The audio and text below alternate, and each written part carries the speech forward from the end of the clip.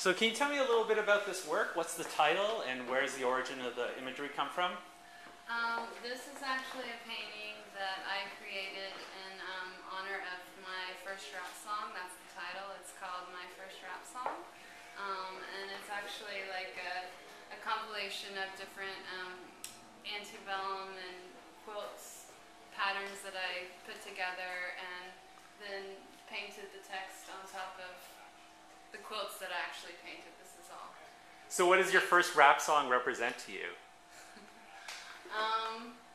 Probably like a sense of early deviance, because it was when I was 13 and I remember like learning the rap song and having that experience of singing it kind of gave me a sense of personal power and deviance and separation and independence, and it's kind of very memorable to me and imprinted in my mind.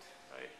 And can you tell me a little bit about the whole sort of textile or the sort of the carpet effect on top of your paintings, where that comes from?